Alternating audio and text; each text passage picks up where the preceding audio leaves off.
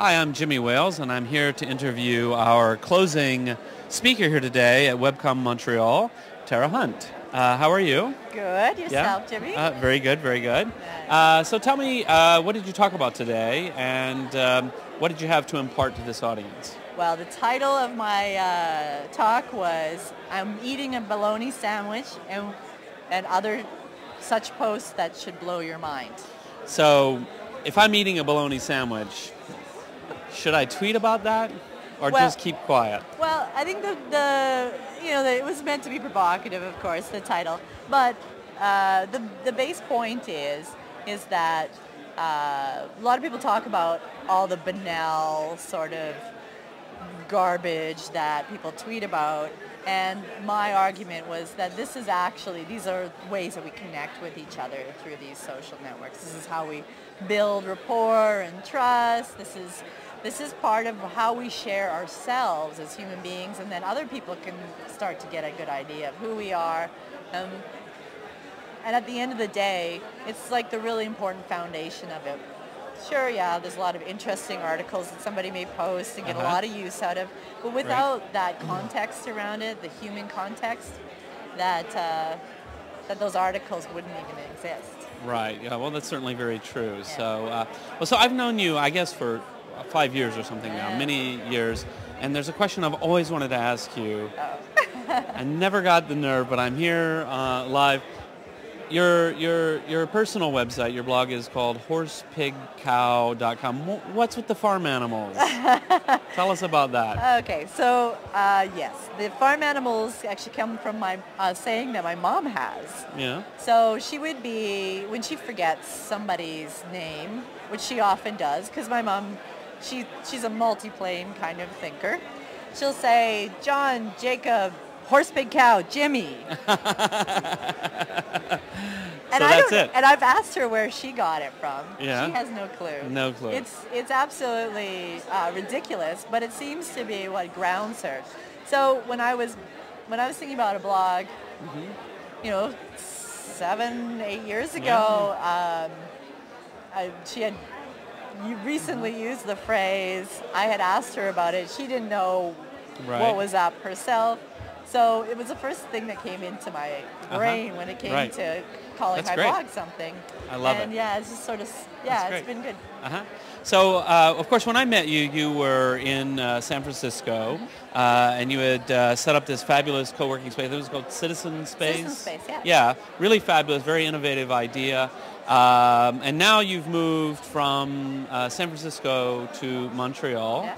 So tell me, what are you working on these days? You're doing consulting, I believe, and actually, I stopped consulting. Oh, okay. I stopped consulting. So all those potential customers, forget it.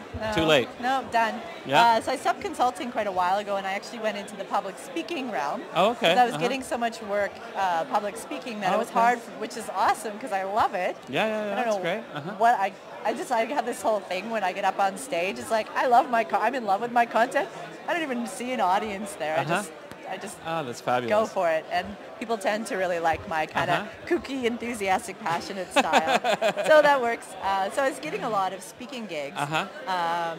But when I moved to Montreal, my core focus was really to try to get my startup that it's been rattling around and bugging me in my brain for a couple of years, to get that off the ground. And serendipity would have it, I actually met 2 people here that wanted to work with me on that startup. So we have a dev site with a really broken web app. Okay. That's well on its way to not being broken. Okay. And I'm very excited. So this is not released yet. This is something that is sort of so we're hoping building the interest here. Yeah, exactly. Yeah, great. It's called Shwowp, SHWOWP, the wow in shop.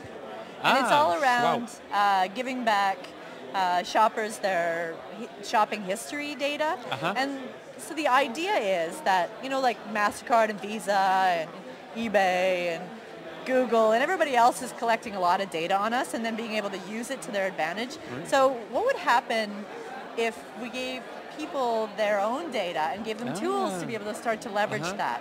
And I don't know what the answer is quite yet. We have some ideas of things that people can do, but that's what we're basically doing. No, I love that. I love things where it's about building a little piece of infrastructure and allowing people social tools to do things with it. And you never know what they're going to do with it. Exactly. I think when I first saw Twitter, for example, I thought of it as a little way of communicating with a small group of friends, and it didn't occur to me, because I'm stupid, that it could be this thing where people have 2 million followers or things like that. I don't think anybody could really foresee so that. the same thing for what you're doing. That's very, very, very interesting. Yeah, Cool. yeah. Well, I'm really hoping. I'm really hoping that it turns out to be as powerful of a tool as Twitter is, and other tools like Flickr and blogs and stuff like that. Because I really do think that as we're democratizing things, the biggest question that keeps coming up is, well, our data.